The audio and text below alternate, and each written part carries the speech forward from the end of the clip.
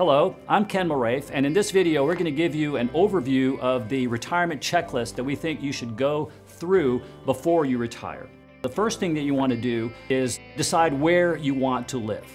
Many times people choose to downsize or go to a place that has a lower cost of living or less traffic or all those kind of things.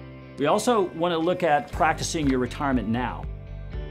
Our recommendation always is to start thinking about your retirement in advance and start practicing it. If you're going to be a volunteer, or you're going to teach at a college, or you're going to do, those kind of things, you may want to go see if you actually like doing that. It may turn out that you don't.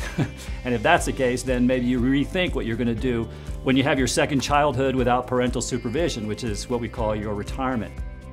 Our belief system is that when you retire, so should your debt be retired. So we want to have a game plan around making sure that your debt is all paid off.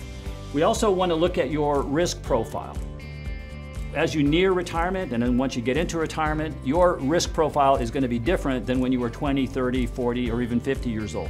During your lifetime, what you are doing is growing your money. You want to retire, so you're in growth mode, you're more aggressive. But now that you're about to retire, what you want to think about is the fact that you're going to be taking money out of your investments rather than putting money into them.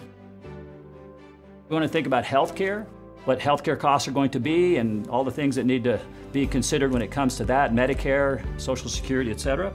Also, we want to make a budget. We want to look at what your expenses are currently, but then more importantly, what your expenses are going to be when you get into retirement. Social Security is one of the biggest parts of retirement planning. You want to have a game plan for making sure you get your Social Security on time and you maximize your benefits and those kind of things. And then finally, consider rolling over your retirement plans at work.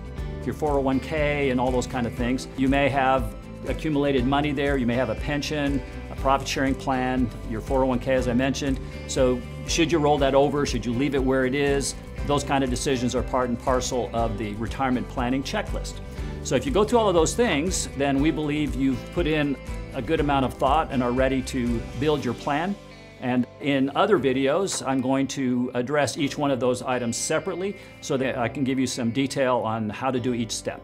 I hope you'll watch all those other videos, and I thank you for watching this one.